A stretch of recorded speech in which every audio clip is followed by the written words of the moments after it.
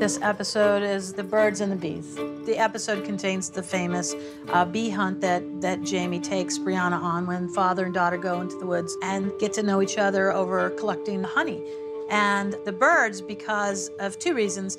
Claire has sort of the birds and the bees talk with Brianna when she's like, you didn't use protection? I mean, Brianna's like, what? I wasn't thinking about that in the 1700s, you know? But also of the scene where Brianna realizes that she's pregnant. We have her looking at a bird's nest of young birds, and that's sort of, it's sinking into her that she's gonna be a mother and she needs to tell her mother that. How far along are you? This episode, we knew at the beginning, was going to be one of our favorites. Everyone calls it the reunion, but it's not a reunion because Jamie and Brianna have never met before. We just wanted to get that moment right, and I think Sam and Sophie just nailed it. We try to strive for how we felt when we read it the first time. That's what we want to get onto the page and on camera. My name is Brianna. I'm your daughter. It's exactly what I had hoped for. I mean, I know we get flack sometimes for not sticking close to the book enough. That was one moment where when we were writing it, I remember I had envisioned, oh, it'd be cool if they were walking down the street and the sun was behind them and they were silhouetted and Claire looks up. It was beautiful the way we wrote it, but Meryl, for instance, said, you know, I love that in the script, but I remember from the book they were sitting on a bench. And that doesn't seem like a big detail or anything. Sassenach?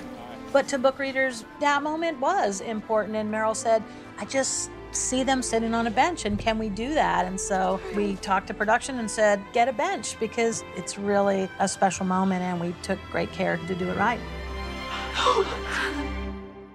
The opportunity to see Jamie and Brianna and start of their relationship is so special. And seeing their struggle with, obviously Brianna's feeling guilty about Frank, and how can I give love to this new dad when I feel like I already have a dad?